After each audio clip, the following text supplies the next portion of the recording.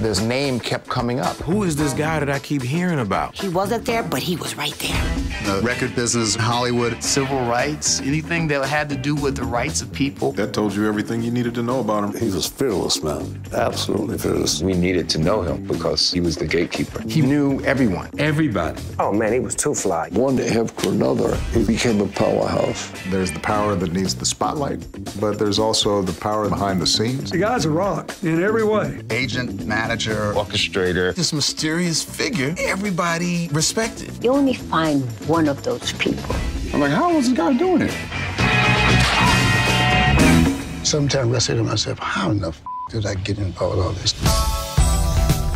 I don't let nothing get in my way about anything that I want to do.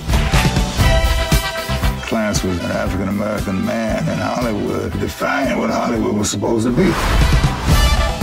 Black people are going to move forward. No matter what business he was in, he never wavered from his purpose. Seeing that things were fair.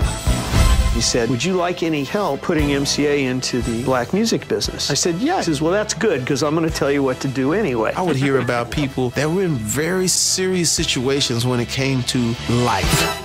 And they would say, the only person that can help you with this is Clarence Avant.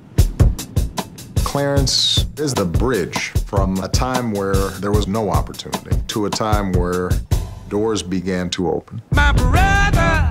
He understands the bigger that we are together, the bigger we will be as a culture. He told me, Henry Aaron would not be Henry Aaron if not for Clarence Avant. That I ought not to let you just walk on me. The message that I received from Clarence was just think about those kids that's looking up to me. If it feels is good getting used, just keep on. The person that's responsible for your transition, that's the key to changing your life. Till you use me up.